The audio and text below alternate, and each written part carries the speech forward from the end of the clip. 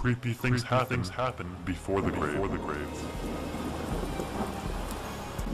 Good night, everyone.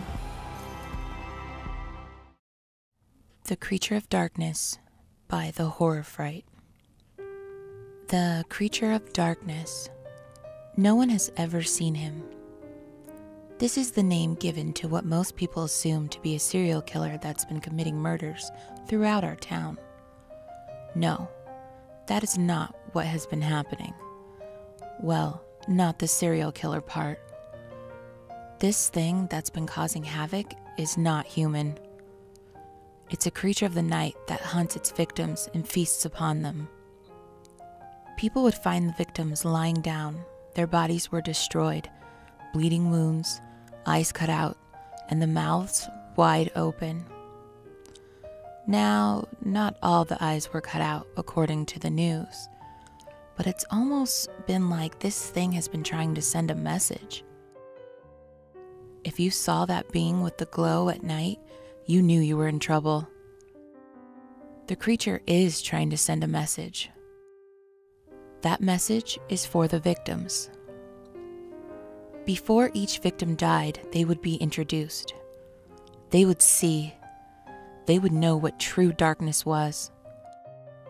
The way their mouths were frozen was as if their final moments were of shock and horror, because they had seen what true darkness was.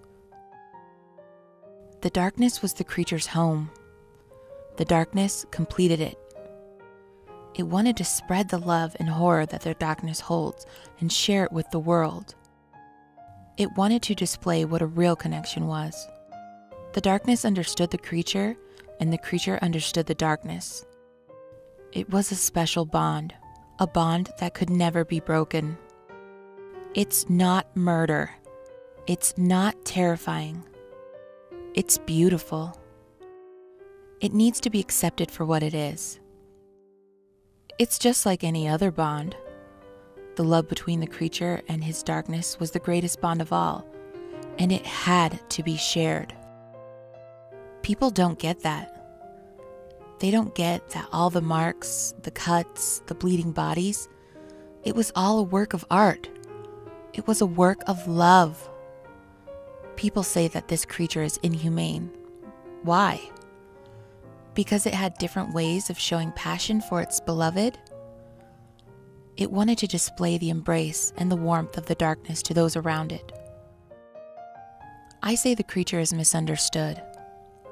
The love was one that no one but it and the darkness could understand.